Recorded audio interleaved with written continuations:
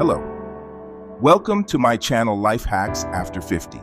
Everyday simple things you can do can make a difference in the way you look and feel like myself at the age of 60. Today, we are going to talk about honey versus maple syrup. Which natural sweetener is healthier? But before we get into the video, please like, subscribe, and share this video because somebody out there needs this information.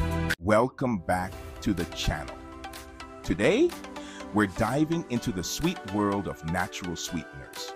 Two of the most popular options are honey and maple syrup. But which one is healthier? Let's take a closer look at their nutritional profiles and health benefits. 1 tablespoon of honey contains around 64 calories, mostly from sugars like fructose and glucose. Maple syrup has about 52 calories per tablespoon and is rich in essential nutrients like manganese and zinc. So, when it comes to calories, maple syrup has a slight edge, but honey wins for its antioxidant content. Honey is well known for its antibacterial and anti-inflammatory properties. Maple syrup contains over 24 different antioxidants, helping to reduce oxidative stress.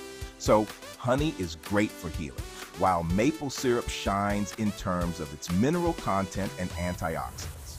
Ultimately, both can be enjoyed in moderation as part of a balanced diet. Which sweetener do you prefer, honey or maple syrup? Let us know in the comments below.